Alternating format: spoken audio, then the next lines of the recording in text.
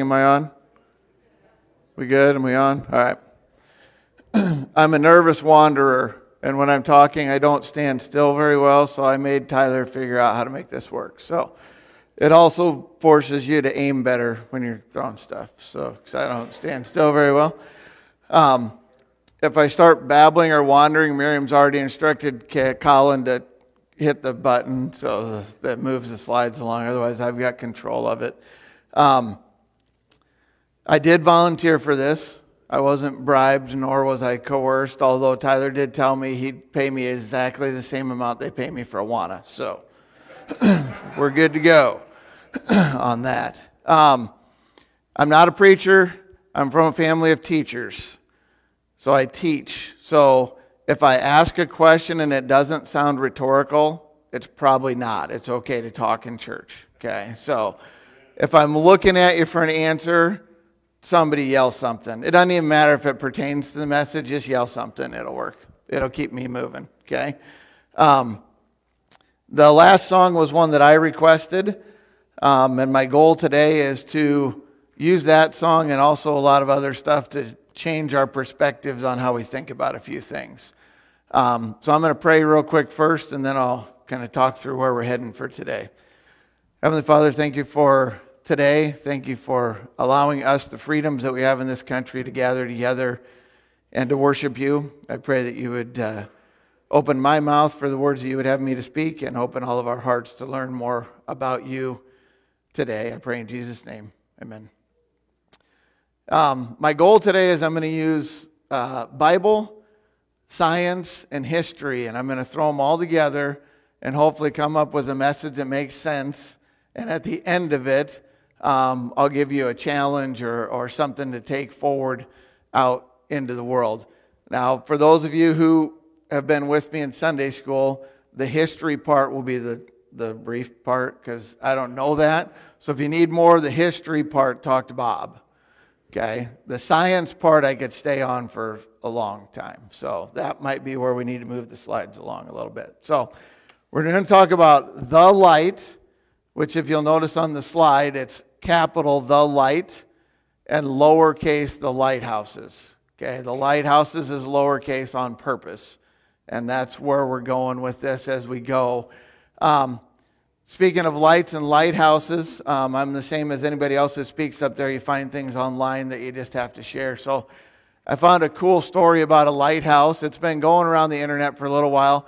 So if you've heard it, just bear with me. If you haven't heard it, just listen. But this is a transcript from a radio conversation that was going on. And there was a ship that was out in the ocean. And as it was going, it saw another light coming straight at it. And so the ship had called out and said, please divert your course 15 degrees to the south to avoid a collision.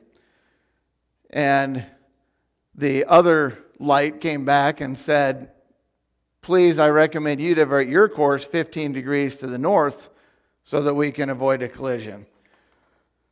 The boat came back and said, that's a negative. You will divert your course 15 degrees to the south and avoid a collision. The other one came back and said, that's a negative. I'm the captain of a U.S. naval ship, and I say again, you will divert your course. The one came back and said, no, you will divert your course. I'm a seaman second class. For any of you who know that, that's the low guy on the totem pole, and the other guy was the high guy on the totem pole, okay? So the one boat comes back and says, you don't understand. This is the aircraft carrier USS Lincoln, one of the largest ships in the American fleet. We have 3 destroyers and 3 cruisers with us. You will divert your course or we will be forced to take countermeasures. The reply came back, this is a lighthouse. It's your call.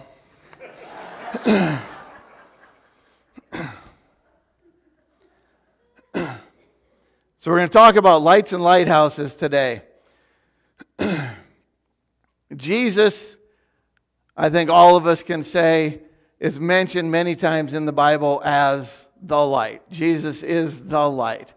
We're going to go through numerous times where it's mentioned that Jesus is the light. What I did find even though there's really cool songs about it, and I like all the songs, so don't get me wrong, I'm not putting down songs by the end of this message, but there's a lot of cool songs that talks about lighthouse, but there's never a mention of lighthouse in the Bible.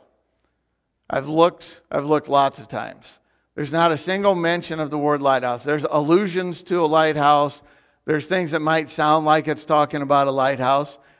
And so for some reason one day I was trying to figure out why. So were there not lighthouses in Bible times? Did Jesus not know about lighthouse? Obviously God knows what a lighthouse is. Okay?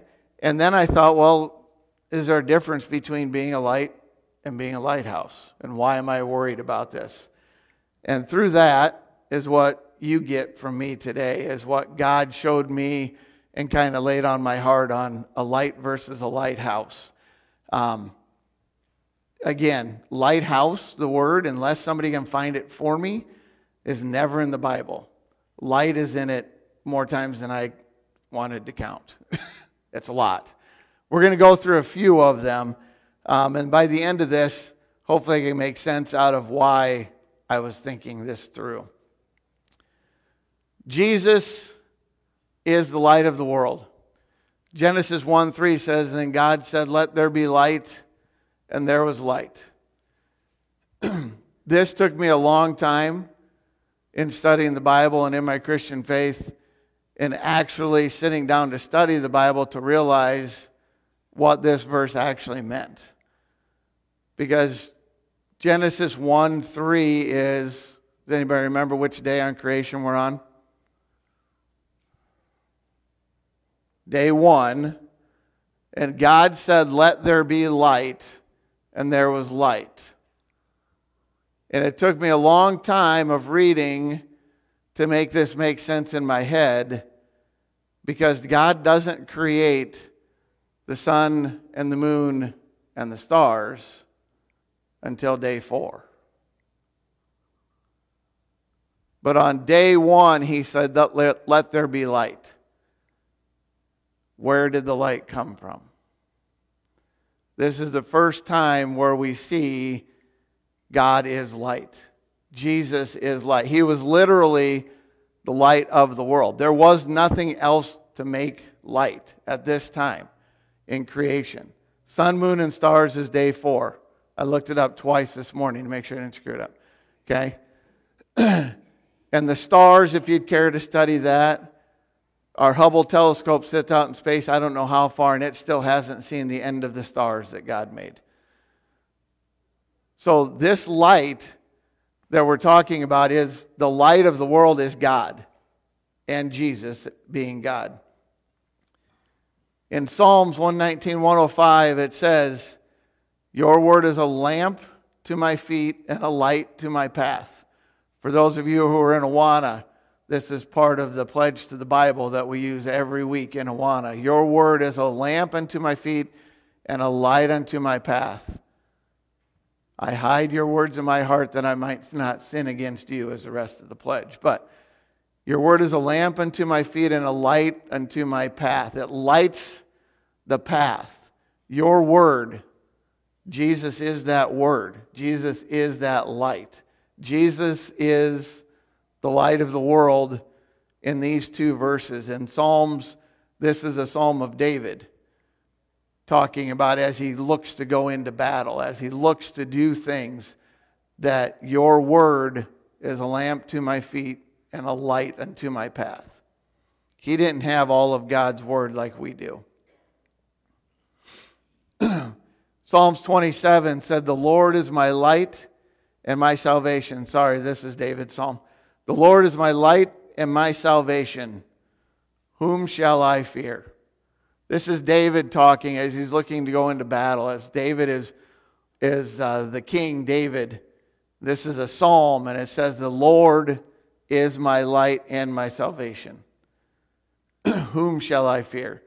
So all the way back throughout the Old Testament, into Old Testament times, clear back to the beginning of time, God has shown and talked about being the light of the world. Jesus is the light of the world.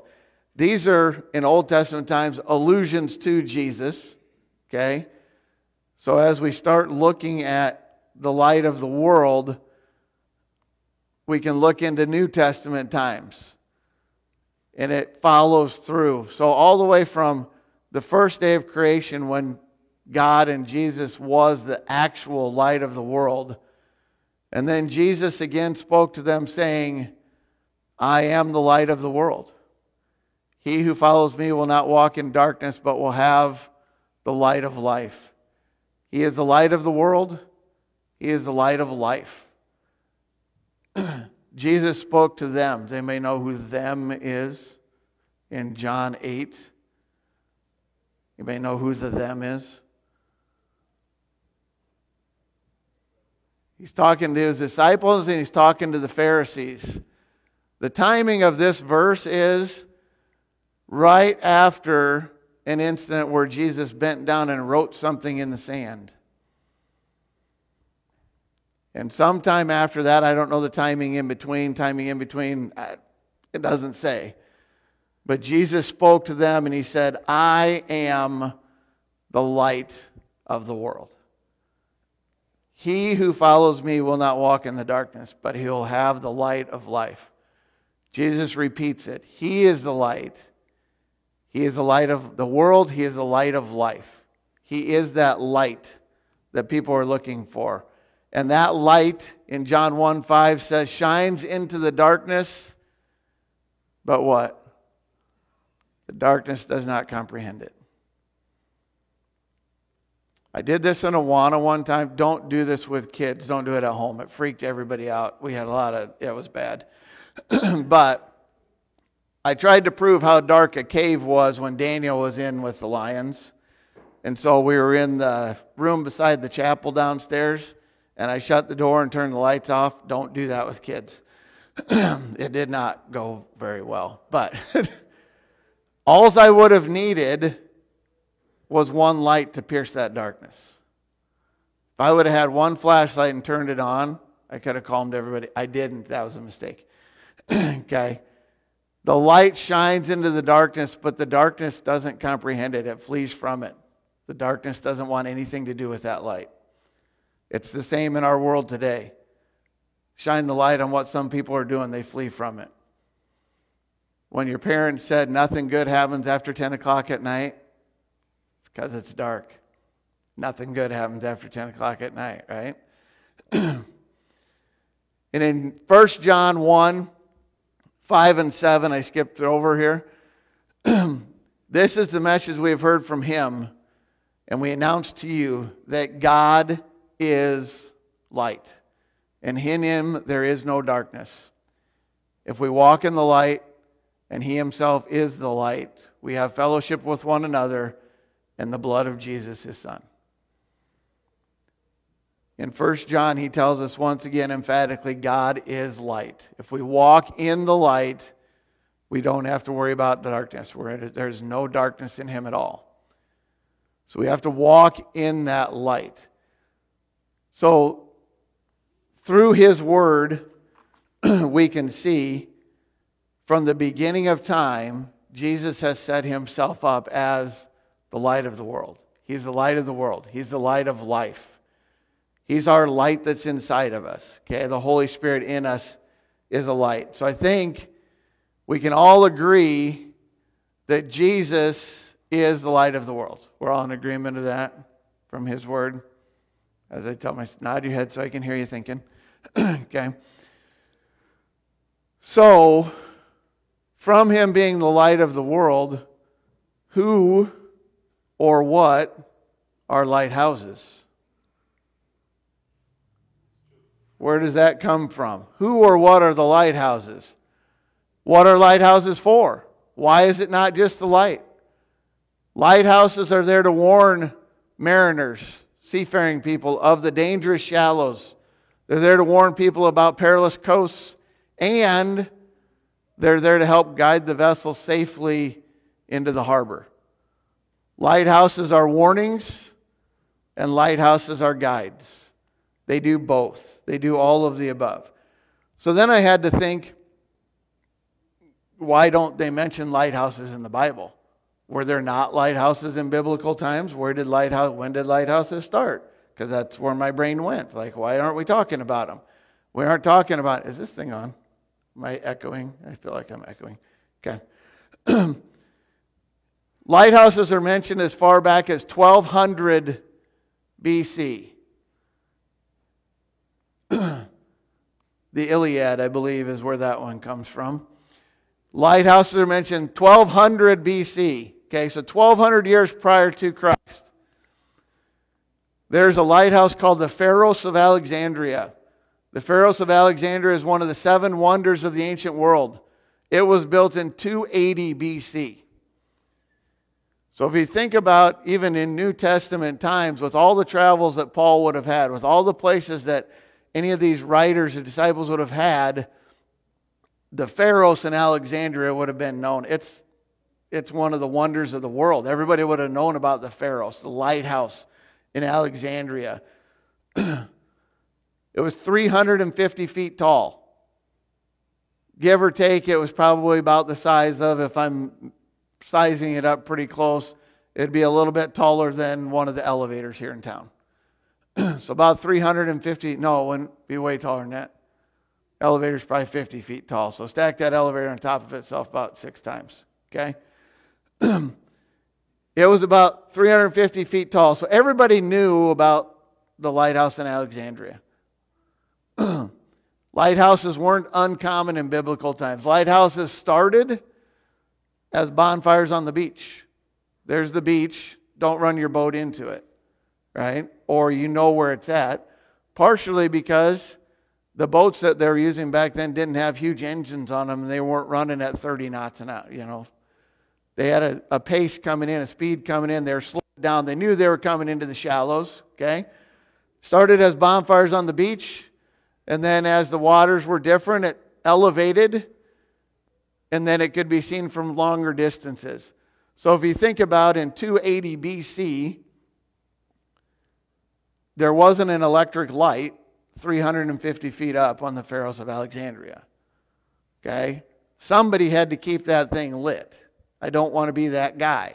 Okay? Because somebody had to make sure that was lit every night and stayed lit throughout darkness so that everybody could see coming into that harbor. If people don't see coming into the harbor, they don't see the dangers, they don't see what's going on, they can't make it to safety. Somebody has to tend the lighthouse because it's usually either wood or coal at that time, so it had to keep being replenished. Now we get to talk science for a little while, okay? In 1822, and this is kind of where my study started, was around in this age, because I wanted to figure out lighthouses. Because I'd heard something really cool about lighthouses. And it was because of this guy. In 1822, a French physicist named Fresnel created a lens. So in order for a lighthouse light to be seen from here to over there, there had to be something to project that light, okay, through the darkness so that you didn't just see it when you got there, okay?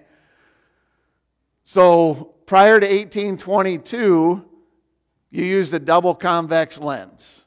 How many of you have glasses? Okay. So you either got a concave or a convex lens in your glasses. Okay. But if you have a convex lens in your glass, it curves out. So they used a double convex lens. And then the light that was coming in got refracted. It hit something and then it went out. The problem was to get a double convex lens the size that you would need to project light out of a lighthouse. It was made of solid glass, and it was far too thick and far too heavy to get up to the top of a lighthouse. The lens would be about this high and about this thick of solid glass. Okay? And they just couldn't make that work. So up until this time in 1822, everybody just looked at a light on top of a lighthouse. In 1822, this Fresnel came up with his lens, and his lens allows a small light from a lighthouse to be seen at least 30 miles away. So that lighthouse can now be seen not from 5 miles, but the ships are starting to move faster now. And now you have 30 miles that this light can be cast because of this lens. So we're going to stay on this picture till you guys all understand the physics behind this. So when you do, just raise your hand and then I'll know we can move on, right? The top one is that double convex lens, like I said. But to get a double convex lens to work, it has to be massively huge. And what you're looking for is to try and get all the points of light to meet together at one spot so that it shoots out as one big beam of light. What Fresnel did was use Snell's law. We all know that one, right? Snell's law is the incidence and of angle of incidence and the angle of refraction of light through a medium. So he used Snell's law, and in this lens he put a ton of different angles of glass all over the place. So that every time the light hit one of those pieces of glass, it refracted to the same place. So now he can use a much smaller lens using glass angles, and he can now bend that light, and he can put it all in one spot with a much smaller lens that is more easily capable of being taken with you. They now make Fresnel lenses that you can use for camping to start your fire with by using sunlight. And it's a flat sheet that's about this big, and you can hold it, and it will pinpoint the light right where you want to start your fire, and you can start a fire like that. This all comes from this physicist from 1822. This is where the lighthouses really started being able to be a lighthouse, to shine that light out, to let people see it from a long distance. So those ships that are moving faster now with the boats can now see it from a long distance. Now, the science of it makes sense to me because I've been through a lot of science class. If it doesn't make sense to you, I got a cooler picture that shows you what a Fresnel lens does. So this is what a Fresnel lens does. And if you know where that is from, you're a nerd like me. Anybody know where that's from? Somebody, please. That would be the Death Star from Star Wars, which is a large Fresnel lens. You can see all the light came together. It was put together. It was made into one huge beam of light, and it was shot out. Now, in the Death Star, it destroyed a planet, okay? In the lighthouse, we're using it for good, okay? This is the good and evil part of it. But if you don't understand, I've got to get back to it. If you don't understand that picture of a Fresnel lens, then that picture might help you, because now we're seeing that light come together. We're sending a beam of light out into the world. And so this is what brought me to this. If Jesus is the light, who's supposed to be that lighthouse? I can tell you from studying the Bible, there's a really cool thing that God does, because God can be the light and can do all this. God can do whatever He wants. Please remember that. And contrary to our belief as Christians or the Jews' belief in the Old Testament, God doesn't actually need us. He just allows us to be on His team. We get a choice to be on His team and play the game with Him. He could do all this stuff by Himself, but He lets us be on the team and join Him. Who or what is a lighthouse? A lighthouse has to be able to shine a light into the darkness. A lighthouse has to be able to warn people of the impending perils of things that are coming on. This is what we talked about a lighthouse is. It has to warn of perils that are coming in. A lighthouse doesn't make choices. A lighthouse gives you options. Just like that ship in the sea that wanted to argue, you change your course, no, you change your course, no, you're changed. Well, it's your call, buddy. I'm a lighthouse. You make whatever choice you want. Lighthouses always have the same thing. They can't make a choice for a boat, but they can tell them what the right choices are. And a lighthouse, one of its main jobs, it's to guide people to safety. It's to guide those ships into the safe harbor. It's to make it safe. So what God laid on my heart, Bob had it already. Some of you didn't hear him because he's facing me. Okay? I think we, as believers, are supposed to be lighthouses. We have the light inside of us. Jesus is the light of the world. Our job is to be lighthouses. As a person, as a church, as a people in general, I believe, and what God laid on my heart is, while Jesus is the light of the world, He lets us be the lighthouse. We don't have to turn the light on. We don't have to stick the lens in front of the light. When you stick a Fresnel lens in front of the light, it's going to make a beam. It just does. That's how it works. It's our job as lighthouses to shine the light into the darkness. It's our job to warn about perils and troubles and things that are coming. Okay? That's part of our job. The Bible gives us that part of the job. It's our job to warn of these things. It's our job to give people options and choices. It is not our job to make choices for them. That would be easier if I could just, everybody that I loved, if I could just say, you're saved now. But that's their choice that they have to make, to be on the team, to be part of the lighthouse. It's our job to lead people to safety. We are the lighthouses as a people and as a church. In Matthew 5, it says, you are the light of the world. A city that is set on a hill cannot be hidden. Nor does anybody light a lamp and put it under a basket. But you put it on a lampstand, and it gives light to all who are in the house. Let your light shine before men in such a way that they may see your good works and glorify your Father in heaven. We're supposed to be the light that is set on a hill. That sounds like a lighthouse. You set your light on a hill so that everybody can see it. We're supposed to shine the light forth to those who are around us. There's a lot of ways to do that. But first of all, we have to have the light. We get the light when you're saved, but how do we make the light brighter? We read our Bible. We go to church. We hang out with fellow believers. We go to Sunday school. We go to Bible studies. We keep making that light brighter so that when it comes through the lens, it's brighter. So I have a question for you, because this one hit me, and I realized that somewhere in all of our lives, there was a lighthouse.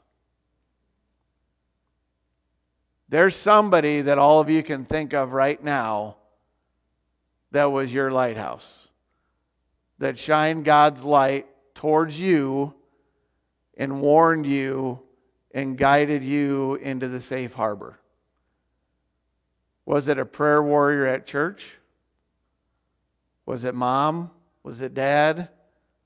Was it grandma sitting at the table every day praying for the grandkids? Who was it in your life? And I want you to think about that, because we all have a lighthouse. Somewhere for us to get that light to shine to us, somebody allowed it to shine through them. Think about who your lighthouse is or was. Who showed it to you? Because we all had it. There was somebody, or there was a group that wouldn't give up on shining their light. And sooner or later, when it swept around the circle as a lighthouse, it hit you. And it lit a light inside of you. And so in our answer, how are we doing as lighthouses? As a church, this is a picture that came to my brain. I have a weird brain, but no comments on that. Okay? How far do we shine as a church? How far is that beacon shining as a lighthouse on a church? I had a really cool picture in my head, and I thought of this beacon on the top of First Baptist shining to the southwest, to a small town in Nebraska. And then there's another lighthouse in Nebraska that just picked up that light, and TD just went to another campus with that light. And our light shines clear down to El Cimbrador, and that light gets picked up. And the more lights they have shining towards them, the brighter that light gets to shine out. And we get to be a part of that light as a church. But to bring it back here, how far down Grand Avenue are we shining as a light? Do we make it to the bridge? You know, the more I think about this, churches have church bells to call people in, right? Jesus said, "Come to me," but Jesus never told the church to sit here and have them come here. Jesus told the church to go out there. Jesus told the church to shine our light out there so that they can see the light so they want to come in safely. So how far are we shining as a church in our community? How far are we lighting things up as a community? And individually, how are we doing? When you go home, does the light go underneath the bushel basket? Or does it shine to those around you? When you go home, when you go to work, when you're talking to your neighbors, can they see the light? Are you being a lighthouse, or did you shut it off? Are you being a lighthouse, or are you just holding the light inside, meaning you move that lens out of the way so nobody can see it projecting out? You just hold it in. Our job is to be a lighthouse. I strongly believe Jesus is the light of the world, and He gives us the opportunity to have the light in us, and our job is to turn the lighthouse on and shine it out. We have to work on the light. We have to read. We have to study. We have to do things so the light is bright. And then we have to shine it out into our community to wherever it may be able to go. So my challenge to you is, how are we as lighthouses? Do we have the Fresnel lens in place so that we're sending light out? Or do we have the lens in a closet somewhere so we're holding the light in and it's not very bright? It's there if you get close enough, you know. But if you're not very close, you're probably not going to see it. My challenge is, live as a lighthouse. Shine that light into everywhere that you go to touch so that everybody can see and hear and know who the true light of the world is because they heard it from you. From that, I'll pray, and then we'll wrap her up from there. Heavenly Father, thank you for today. I thank you for letting us be a part of your team. I thank you for being the light of the world. And I pray that you would help each and every one of us as we go forward, that we can be lighthouses, that we can shine your light into a dark world, Lord. I thank you for all of this, and I pray in Jesus' name. Amen.